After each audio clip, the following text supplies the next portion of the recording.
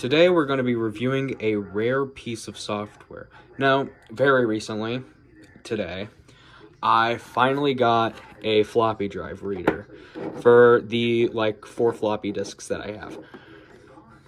And I've been meaning to pick one of these up for a very long time because of the thing we're going to be talking about.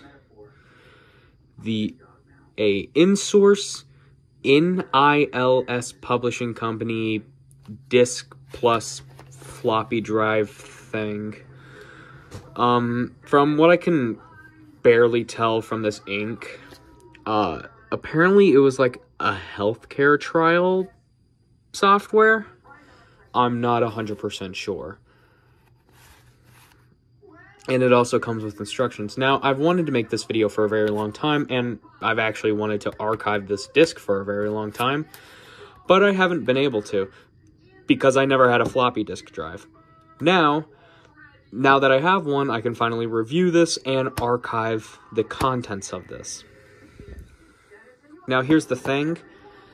This piece of software is kind of rare. I can't really find too much information about it. So I don't want to risk it possibly breaking this, because floppy disks are notoriously fragile. And even trying to archive this disk, there was a few sectors that gave me errors. Luckily, none of them were important sectors. None of them were related to any programs, but it's still a shame that it happened. And I was still able to get this archived using this nice, awesome little floppy drive. But yeah, so during this video, you will not see me putting this floppy disk into this. You will not see me doing that. I won't even have this thing plugged in. No, the only thing you will be seeing is me putting in the CD here. As you can see. Now, this is another thing about it. It has a serial and password. Now, I think this has unlimited attempts because from what I can see, this doesn't really connect from the internet. But again, I haven't really tested it out. Today is one of the only day I'm able to actually test out this disk. So, let's get it started and let's stop, messing around. I will have everything here archived on the Internet Archive in the description. So, the front cover to this, if I don't end up making a 3D model of it. The image file to the disk, so you can load it, and also a picture of the disk. And same thing with, this disk. You'll have the ISO file, you'll have the everything, including a picture of the sticker and a picture of the instructions as well. So yeah, let's just get it started and get everything set up. So the first thing we need to do is to open up my virtual machine of Windows 3.1, which I am about to do right now.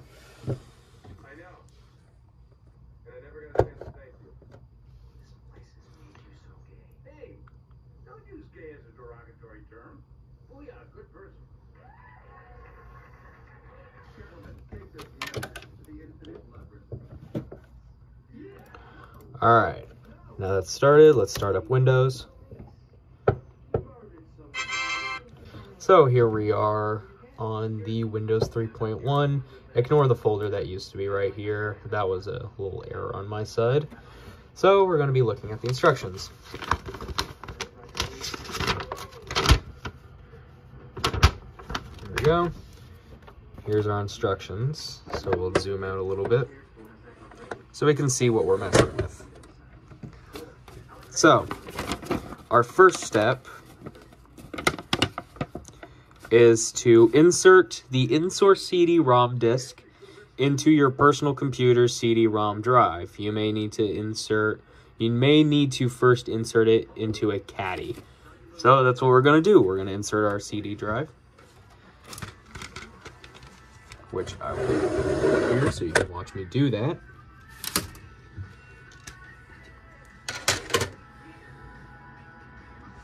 Here's our CD. We're going to insert it.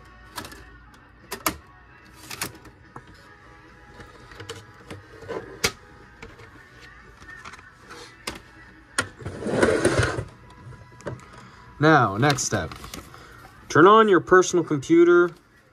Turn on your personal computer and start up Windows. InSource works with Windows 3.1, 3.11, and Windows 95.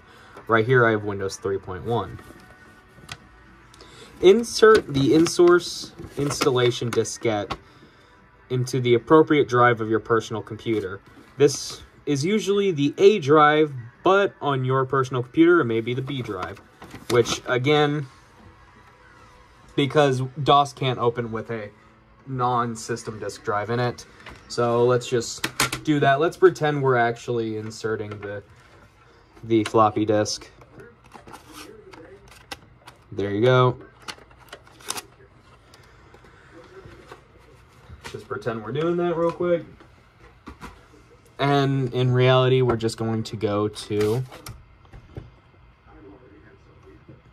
there we go, devices, floppies, insource.ima. Alright, now that we've done that, make sure the diskette is not write protected, yada yada yada, or the installation will not work. Open the Windows Program Manager, which we can do here. Main, File Manager, and we're going to open up A, which has all our files right here. And let's see. Move the instructions here. Now, what it asks us to do is now, run it. Okay, we're just going to run this setup.exe just to make it a little bit easier on ourselves. This program will install healthcare in time onto your computer. Press the OK button to start the installation. You can press the cancel button if you do not want to install this software. Warning, once the installation is done, you cannot move these files to another location or another computer. So we're going to click OK. And we got to select where we want it to be installed, of course, the C drive. And we have a make backups. This installation can create backup copies of all the files replaced during the installation. Do you want to create backups of the replaced files? We'll say yes and do it. And there we go. Now we let it install.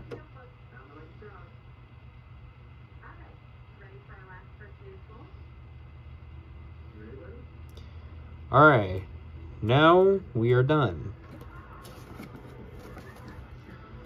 Last time I did this, it asked me to restart, which it clearly isn't.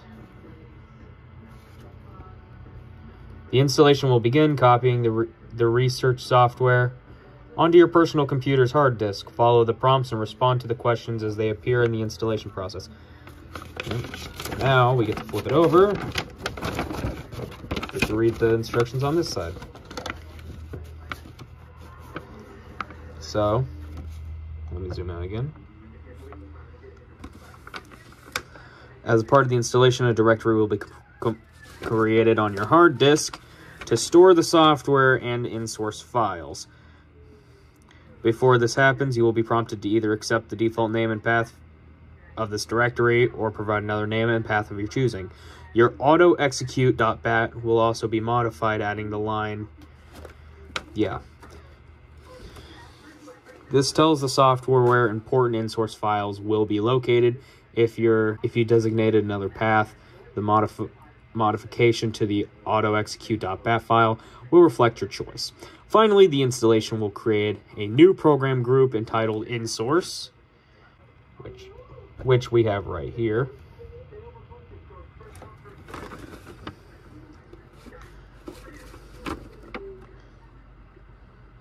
And the InSource launcher icon, which, again, we have right here, highlighted. See figures 7 and 8 in Windows 95. Yeah. Now, to use insource, just double-click on the insource launcher icon. If you remove the installation diskette, you will be asked to reinsert it into the appropriate drive of your personal computer. Make sure it is not write protected. This is needed only for the first time you use insource free trial to authorize your access. Then you can remove the installation disk from your drive. After that, you'll be asked to enter your password for the disk. So let's get to that step.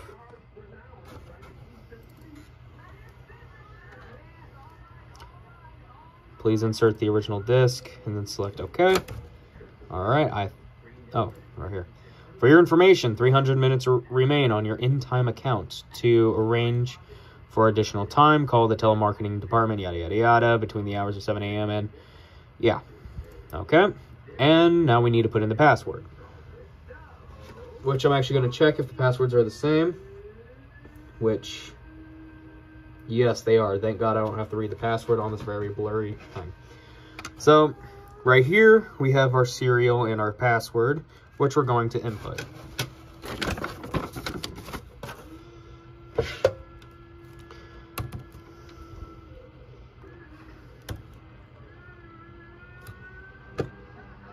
I can't tell if that is an L or a 1. That is a 1.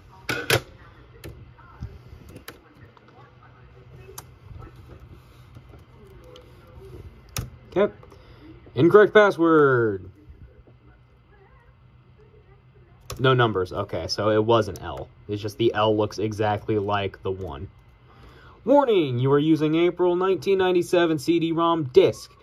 If your research question involves what the law was in the past, then using the April 1997 disk may be appropriate. However, for up-to-date information, you should use the current insource CD-ROM dated December 2023.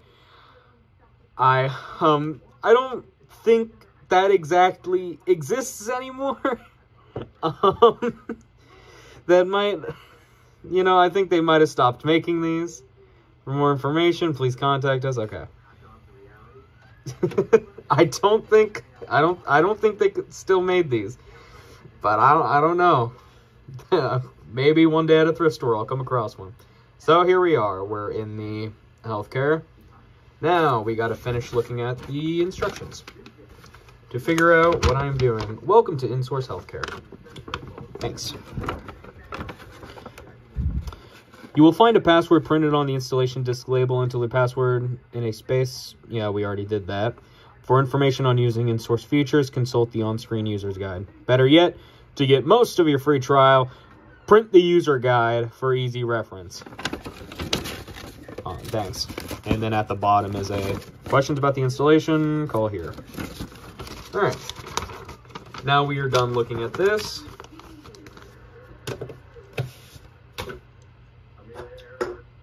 All right. So we have a pop-up. Let's actually zoom in a little bit.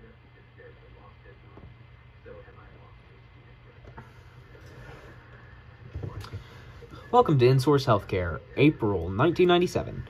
The wait is over. Insource Healthcare is now complete.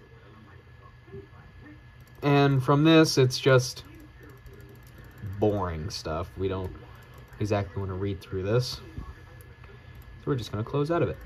Bye-bye. Save current changes? Yes. Oh, wait, okay. Open database. CTL? Maybe I should have read the thing. Here, let's reopen it real quick. Okay. Come on. Alright. So let's not just random click stuff.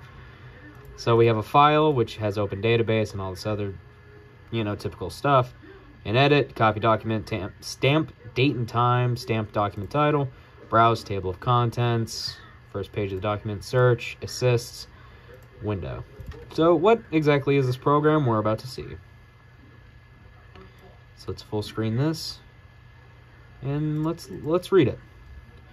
With the addition of the state of the New Hampshire in March, InSource Healthcare Disk now covers all 50 states, the District of Columbia, and federal government, delivering the most complete source for state and federal healthcare law information. Insource healthcare continues to work in progress. We will be adding both technical and informational enhancements to make your job complying with the state and federal law and regulations that affect your healthcare business easier. Now that insource healthcare service is complete, there is no better time than to add new states to your service. Call healthcare sales at 1-800 number. Please note, for technical reasons, the Puerto Rico. Awesome.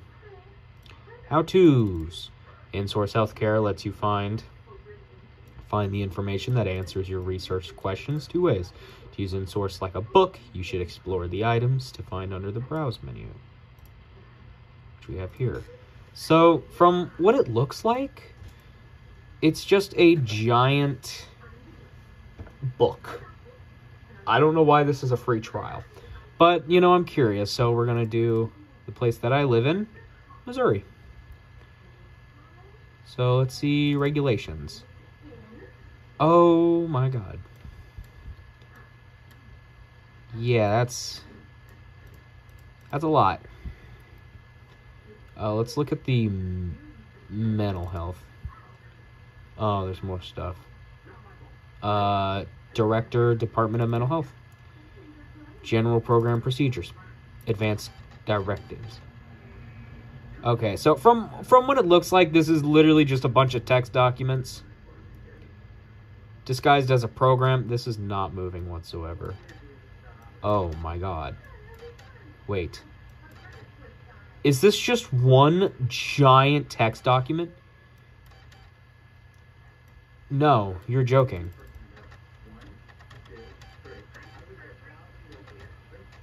It has to load the disk while I'm going through this.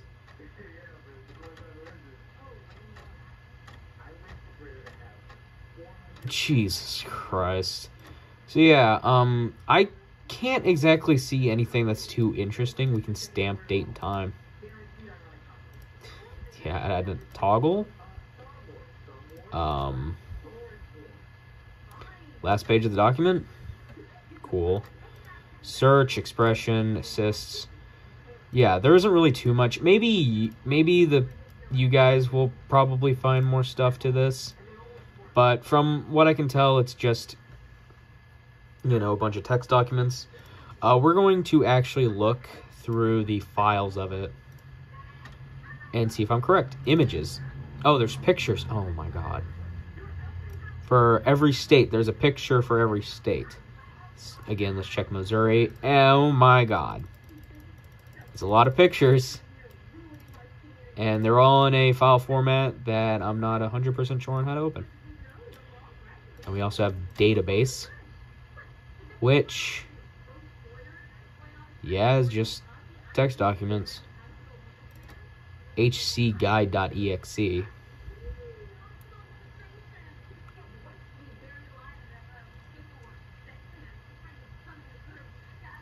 Whoa. Whoa. Insource healthcare. Using insource like a book. Where was this? This is so much cooler. Printing documents. Using it like a book. Table of contents. Wow. This is a lot cooler. Go back to the main menu. We can go back to Windows. Okay, so we have a little program in there. And of course, text documents. So yeah. That was everything I could find to this. Yeah. I'm sorry if this was kind of like a more boring video, because from all I could tell, this program is really just text documents.